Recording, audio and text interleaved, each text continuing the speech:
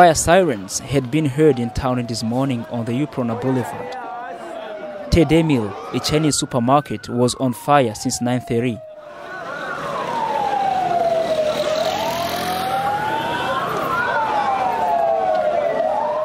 People who work near that popular supermarket said that they firstly heard some small explosions before the smoke rises.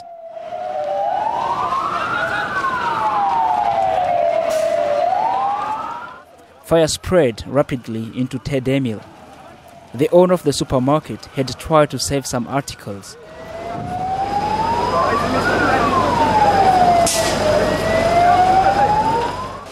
Firefighters, police of the Civil Protection and the Red Cross had failed to control that fire, and the supermarket went to ashes.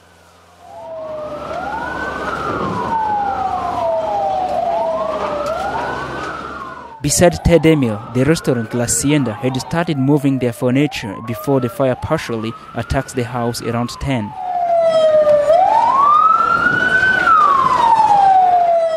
The owners of Yes Gallery had rushed to save some goods. Only the atmosphere of panic reigned all around the supermarket in fire.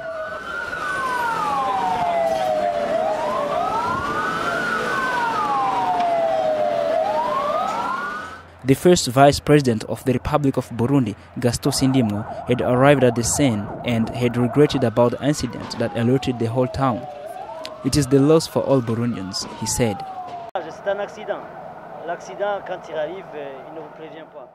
It is an accident. It's never warned before it happens. It's a loss for the owner of the supermarket, for everybody, for all the population of Burundi, because it was the supermarket that supplied different things to Burundians. It is a loss for all the Republic of Burundi.